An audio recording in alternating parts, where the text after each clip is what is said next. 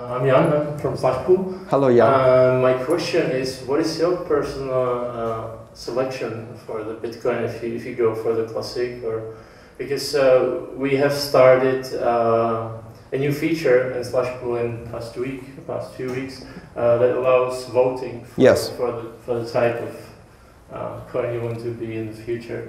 And I think today Marek posted his own personal opinion, and we started a big Reddit discussion and a big shitstorm going on us right now, I think.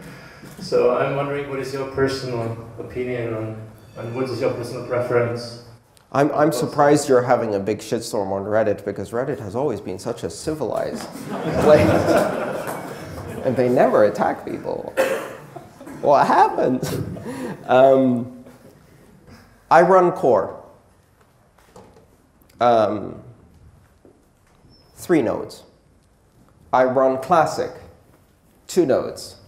I run Ethereum, 1 node so far. I ran XT, 1 node. And I will run everything that comes out that I have an interest in evaluating and understanding and propagating. And to me, this will be resolved one way or another. The simple answer is that as long as the plan is working, then core can execute that plan.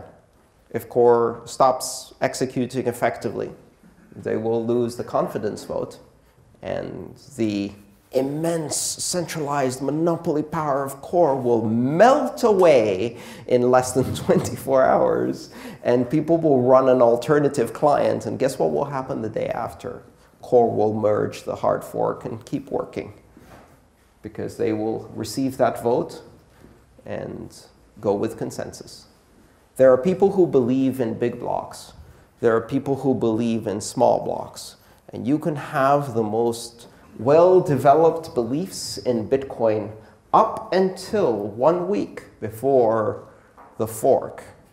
And then everybody goes, well, ideologically I'm X, but the winds are blowing classic today, so I'm going with consensus.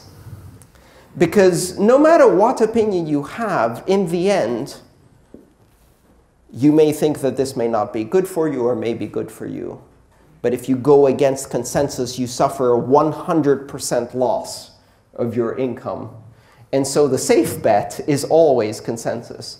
And all of the ideology melts away, because at the very end, what matters only is the personal motivation, the invisible hand that guides each person to make a choice on their own about their own best interests.